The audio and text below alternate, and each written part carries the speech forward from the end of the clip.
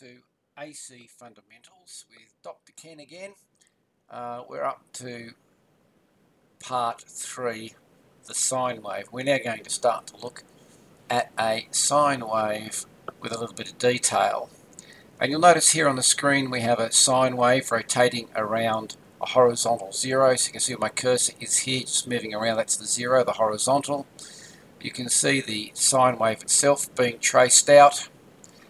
And this time we're using the analogy of a pendulum swinging backwards and forwards to represent where we are on the sine wave. So you can see here at this first position, the pendulum is in the vertical, then it swings away to the right, then it swings away to the right at its maximum at the next position, then it begins to swing back, then it comes back to the 0 position, then it swings negative,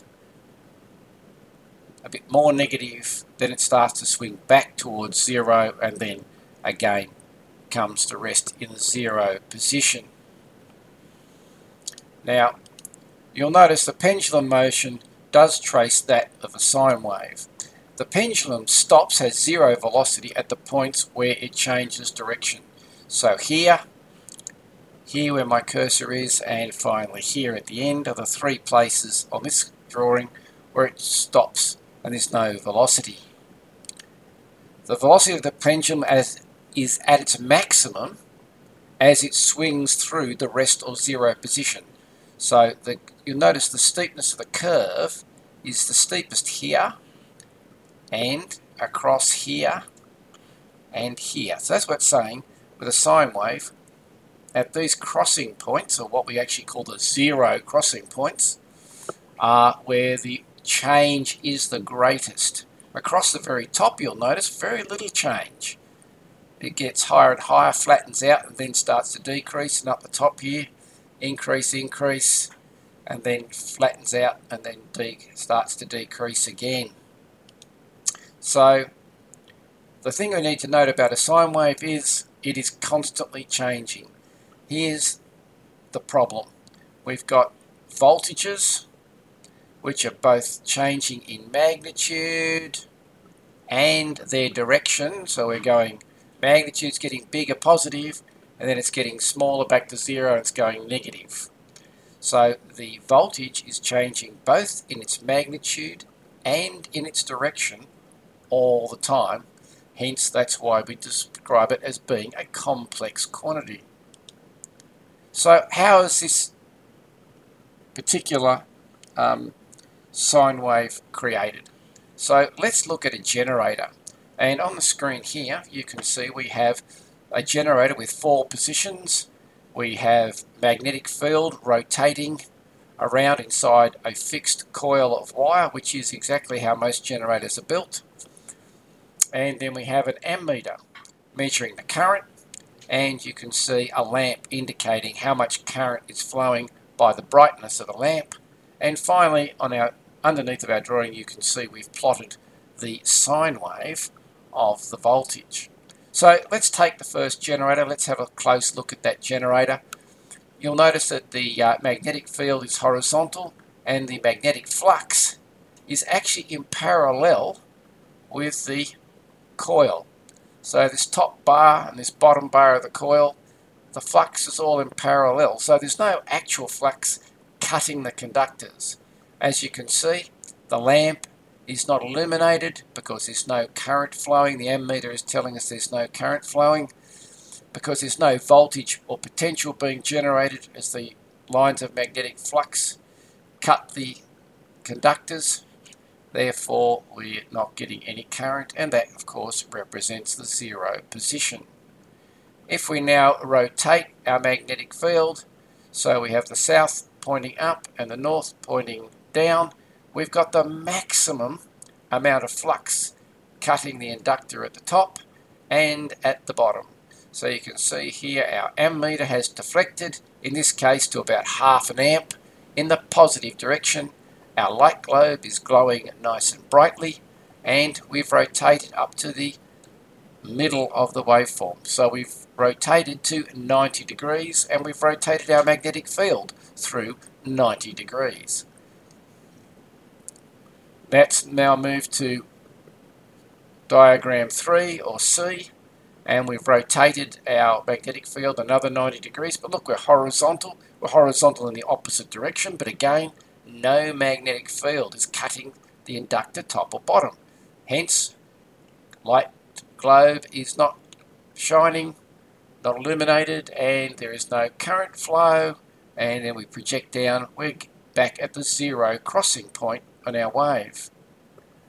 Then we rotate through another 90 degrees, and you'll see our magnetic fields are now cutting maximum amount of flux top and bottom of our coil, but in the opposite direction. So the lamp is glowing positive, but the needle is pointing to the right, and you can see we've got minus half an amp flowing, and project that down, and we're at the maximum negative point at 270 degrees.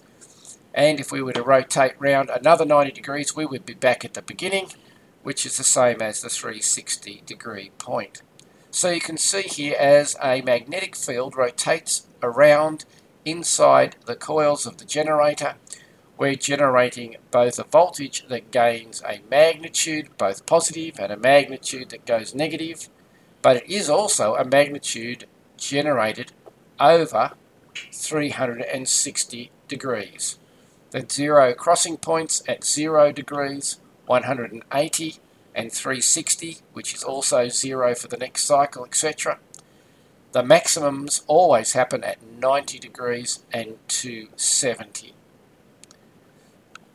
So that gives you an idea of why we generate a sine wave. It is simply a function of rotating a magnetic field around and through an inductor in the generator. That's how it's generated.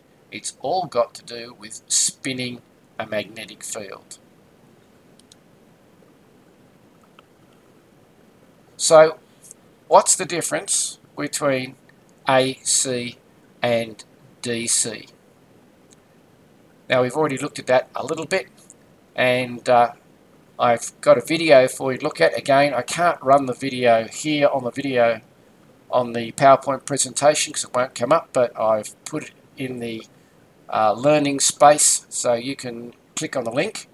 AC versus DC, a great little video. It only runs for about 3 or 4 minutes, and really does explain the difference between a voltage which stays constant and one that is constantly changing. And of course, I've put a little bit of the history of AC versus DC, and here's Tesla and Edison. Edison was very pro-DC and actually built the first DC system. You can see here in a time graph you've got Thomas Edison. He was into DC. He lived between 1847 and 1931. And George Westinghouse, who bought Nikola Tesla's patents, and they were the proponents of AC. And during what was called the current wars, eventually AC won out because it is far, far more practical and efficient and easier to use than DC in most applications.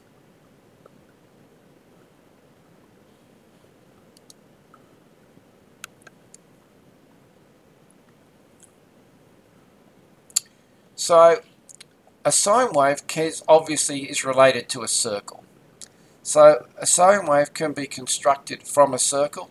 So if you were to take a circle and start it on the left hand side here at 0 degrees and rotate around, and you were to project, say, at 30 degrees and mark at 30 degrees on the horizontal, so effectively we're taking the circumference of the circle and laying it out on the horizontal, and then projecting the points of the circle onto the vertical, and then plotting the sine wave. So here we're taking 30 degrees and then connecting it to 30 degrees on the horizontal. We get that point.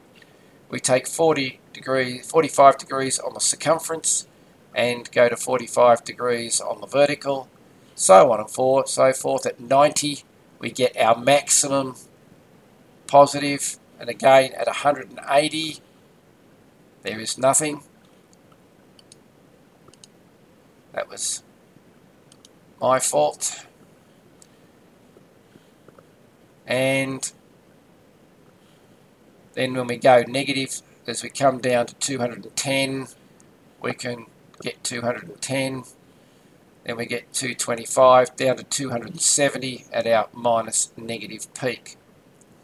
But the thing I wanted to point out to you here is that if you take that vertical point, say on the 30 degrees where my cursor is, and go straight down, it actually forms a right angle triangle.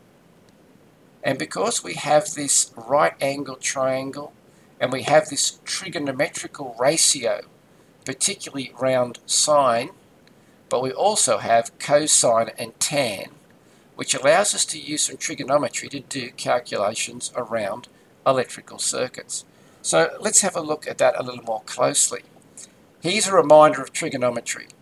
Now, if you have one of Ken's fantastic equation sheets, version 3, you actually have these three sine, cosine, and tangent equations already printed on the sheet.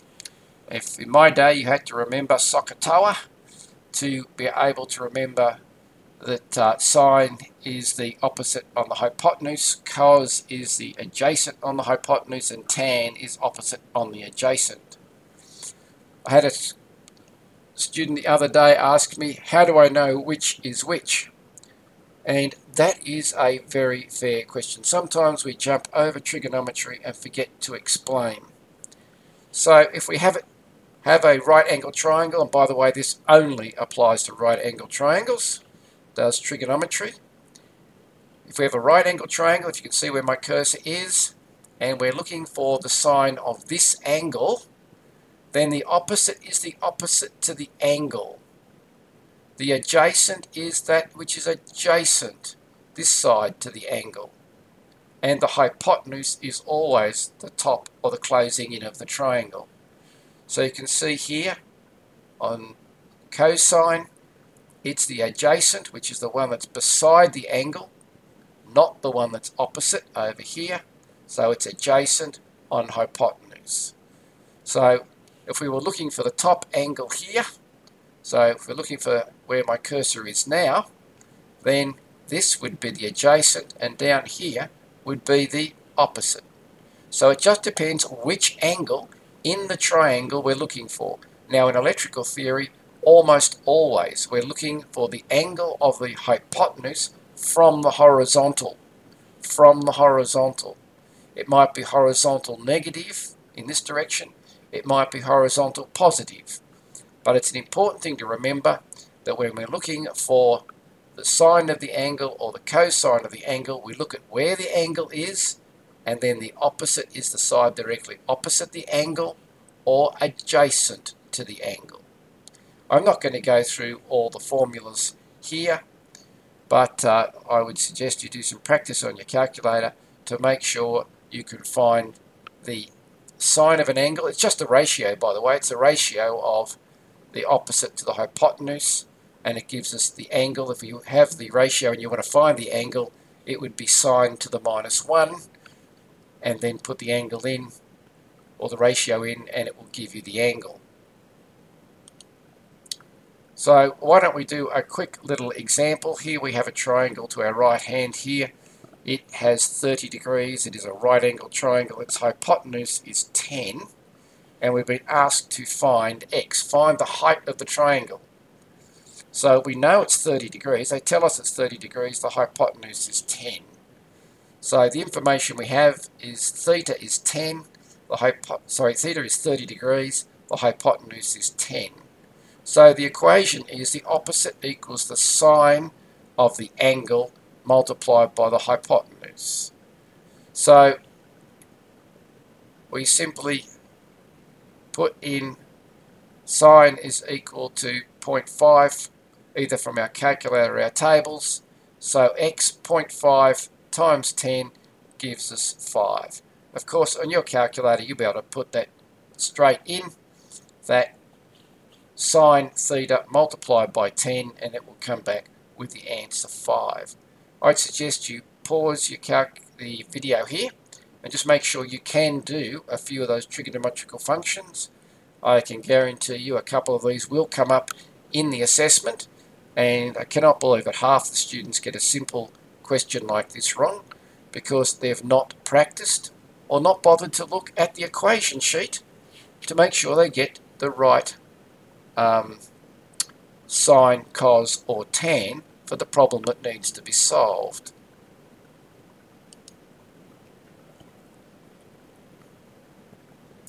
So finally, the height of each triangle in the circle is the height of the waveform of that angle.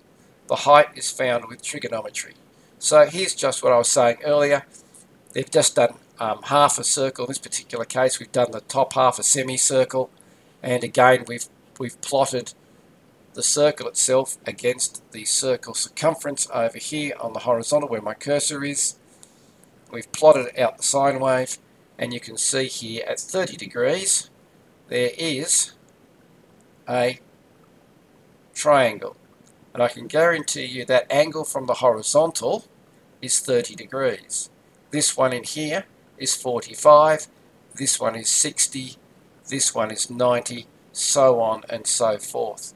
So again, because a sine wave creates this lovely relationship between a circle and the sinusoidal shape of the wave, we're actually dealing with right-angled triangles, and we can use those right-angled triangles to do a little bit of trigonometry, which allows us to do a bit of mental and mathematical modelling around AC circuits, because AC circuits both have magnitude and direction in degrees.